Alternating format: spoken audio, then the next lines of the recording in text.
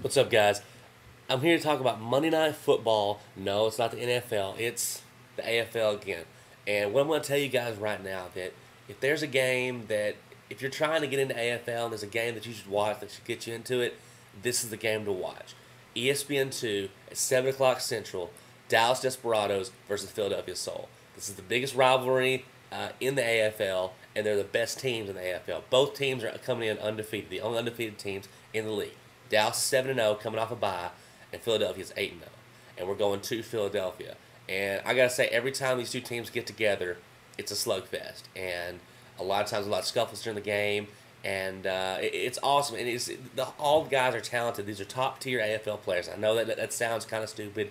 You know, people make fun of minor league. These are really good football teams. And they have great quarterbacks, which makes them that good. You got Clinton Dozell for the Dallas Desperados, one of the best quarterbacks of all time.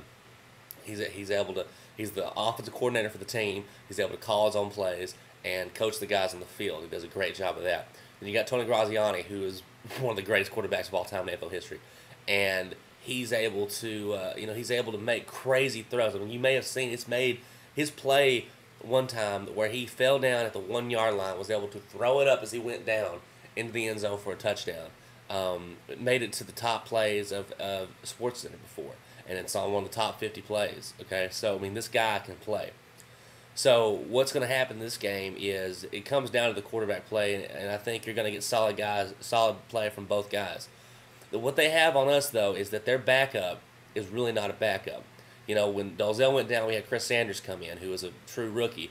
And, when he went down, we won all those games, but it was mostly, I like the way Chris Sanders played, but it was mostly because of, the wide receivers were able to make a little bit better catches, and the defense, mostly. The defense was able to hold teams, which is a lot to ask for defense in the AFL, but our guys did it. We're playing a Philadelphia team, though, that's a lot like us in the fact that they will get after the pass rusher, and they're not going to let you score every single possession. We may be able to because we have that good of offense, but at the same time they can as well. But the thing is, we have Chris Sanders as the backup. So Dozell goes down and Chris Sanders comes in. I don't think the rest of the team is going to be able to pick us up without a great quarterback to beat Philadelphia. On the other hand, Philadelphia, their backup is Cedric Bonner. Cedric Bonner is not a backup. Cedric Bonner is a proven star in AFL. And Graziani went down earlier this season just like Dozell did. But Bonner came in and took the reins and won those games. And I think Graziani's going to play. I know he's kind of banged up, but I think he'll come in because of the Desperados. But if he can't play the whole game, we don't get a huge advantage with having Bonner come in. So we're going to have a tough time with Philadelphia. It's a big game. It's not one of those make-or-break games, because it's just a regular season. If and as Cowboys fans, it's all about the playoffs now. And especially Desperados fans. Last year we were 15-1 and lost in the first round. So we want to win, though. We still want to win the division. It could come down to this. We're going to play them later down the road in Dallas again, but it'd be good to get them on the road in Philadelphia Monday night. So Monday night, ESPN2, guys.